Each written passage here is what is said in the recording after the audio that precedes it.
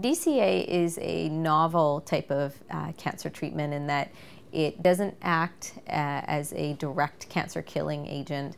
What it does is it behaves as a metabolic therapy. So cancer cells have this unique way of using energy, and they use energy or glucose in a very inefficient way.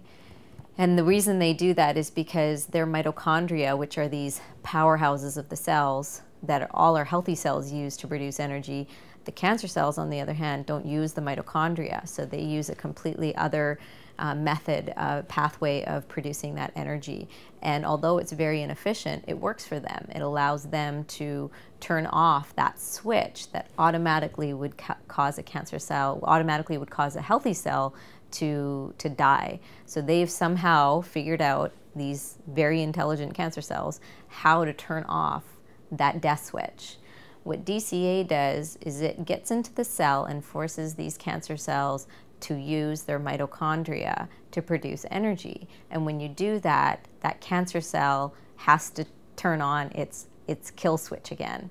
So you can imagine when you've got a large tumor and you administer DCA, and these tumor cells are growing and proliferating, as we call it, the DCA is what we call an anti-proliferative agent. So it actually slows down the cancer cell's ability to divide continuously. And when you have death of these cancer cells, then other treatments also can work more effectively, whether that's high-dose IV vitamin C therapy, which works from a very different standpoint, or chemotherapy or radiation.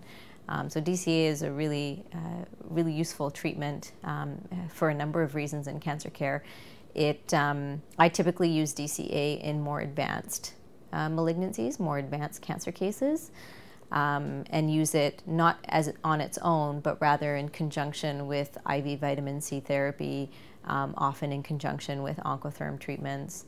And it can be administered orally or intravenously, but the preferred method is the intravenous route because it's more powerful, and also there are less side effects to the IV administration of DCA as opposed to the oral